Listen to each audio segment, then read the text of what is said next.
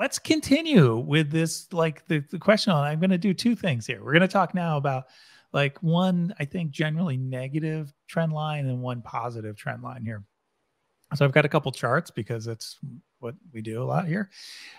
So smart speaker adoption among US adults. UK is a little different, but not that much different. What we've seen is rapid deceleration in adoption of smart speakers. And that's a good proxy because that is the new device. There's more people who don't have one than have one. So, you still have a large potential market. And this is right here, the percentage of US adults that have a smart speaker.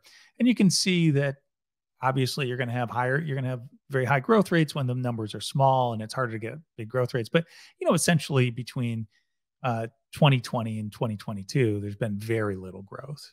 And so what that means is smart speaker adoption sort of come up against the wall. The people who want one of these already have one. And so, and you see it in the marketing that the sellers of smart speakers are really focused on upgrades, getting people to buy the new devices as opposed to getting new people in.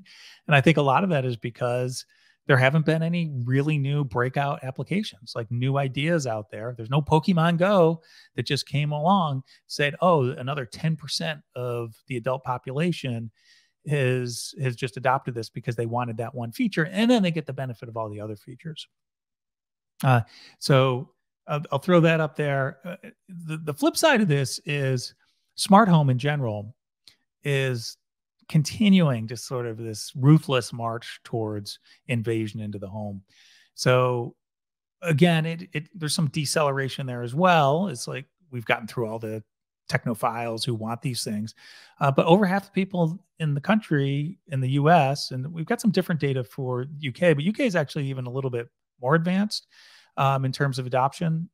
Tends to be a little bit more tech friendly, even though it gets all the products later and fewer features. But yeah, we've got more than half the people that have it. There's a lot of companies. There's a lot of different use cases. The TV is one of the biggest. And I should note that this does not include smart speakers. So if you actually, just the US data, if you include smart speakers, it's almost 59% of the people who have one. Some people consider smart speakers as part of the smart home, but they're so different from an appliance standpoint. We always break the data out. So very traditional smart home products are super popular. So, given that, why don't Tom Hewitson, what are your thoughts? I mean, my first thought is that I'm amazed that there are 15% of people own smart home devices but don't have a smart speaker. I kind of like, why not? Like, why would you have why would you have? So they've got a video doorbell. Video doorbell. Right. They control. Okay. All right. So video doorbell that kind of sends your phone and that. I guess that kind of makes sense if your primary use for kind of smart home is like being able to kind of say, okay, so I don't have a video doorbell. Like, okay, so another one, smart thermostat. So you even said that the smart speakers don't control them. Well, I mean, this was going to be my point, is that the smart speakers. Yeah, I have smart home. I have like smart lights, kind of smart thermostat and whatever.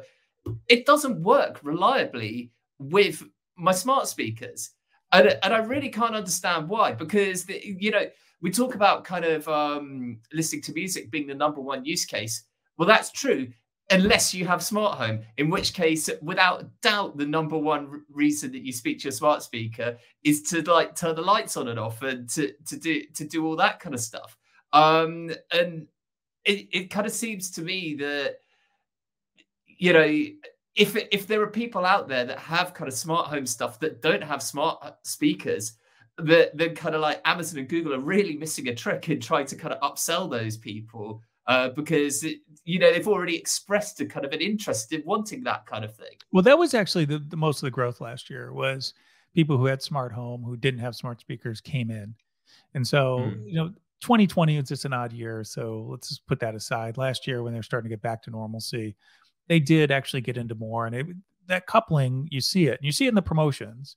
And Amazon's been doing this for about 3 years now. That primarily they're not selling the I should say their best promotions are a smart speaker plus a smart home device. What do you think, Peachy-Jean? I think one of the things that could be affecting it, just like kind of plateauing, like you said, it's once someone has it, like it's in there. I think it's a generational thing. Is these Gen Z and whoever the next generation technically is, like the 2-year-olds now, are going to be the first generation that don't know a life without it, right? So I think the next growth will be like as these like high school kids are going into college and or moving into other apartments, like we'll find more maybe it's all I think that's part of it. It's just they've hit the demographic that would do it. Whoever's not going to do it, not going to adopt it. And then after that, we'll see another surge as people start moving into their own places.